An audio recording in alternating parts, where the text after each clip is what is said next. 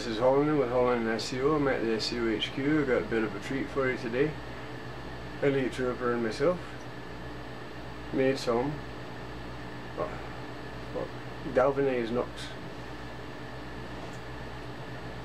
And this is the finished product here. And they really work.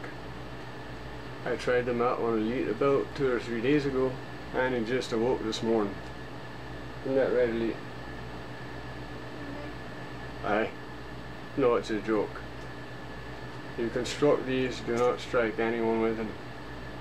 They're one knockout. Trust me. I tried them out on a pillow for my own safety.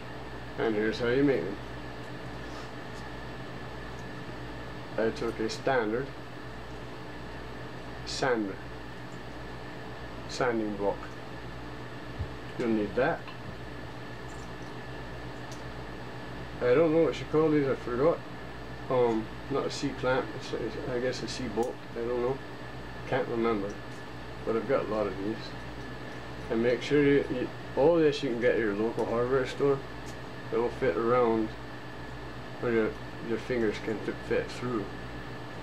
I actually carry a pair of these in my pocket, or on my person, or in my auto, just in case of something breaks down on my auto and then I need to repair it with this, if you know what I mean. And the other thing that you will need, and now this is one of the most important things, I prefer Rust-Oleum over any spray paint. And don't go spray paint your neighbor's damn dog. Alright kids? It's not what this is made for. In fact, you have to be in the United States 18 years old or older to purchase this. But this is actually metallic finish, silver, and that's what they painted that with. Okay, Elite, let's see. This you can pick up the hardware store. It's metal fastening band, a roll of it. So those 3 items. I highly suggest Rust-Oleum paint. Yeah, it may be £2 more or $2 more, wherever you may live, than the next brand, but it's well worth it. And I've pre-cut this. You will need the best invention in the world since sliced bread, and that is quack quack tape, duct tape. All you do is take the sanding block, and I wrapped it, cut to fit with this. I have 3 pre-cut strips that go along the bottom. Okay. And this is all for durability and stability. And then I pre-cut this strip. And I have 3 bands around it, as you can see on the real set. I just cut one for time's sake. And I creased it with, this is a real metal finishing hammer. Tap and tap the corners. And then tied it off with wire here at the bottom. And then sheared it off. And that is exactly how you make galvanized knuckles. And these really work, except they don't shock the shit out of you. They'll just knock the shit out of you. So, and I'll be working on the shocking device here, trust me.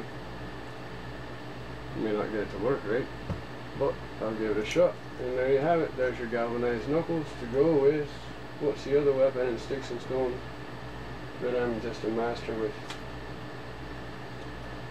The tomahawk. The what? The tomahawk. Tomahawk, throwing hawk. This is an SOG paraffin throwing hawk. So now, and the crossbow in the background. We've got the crossbow, the hawk.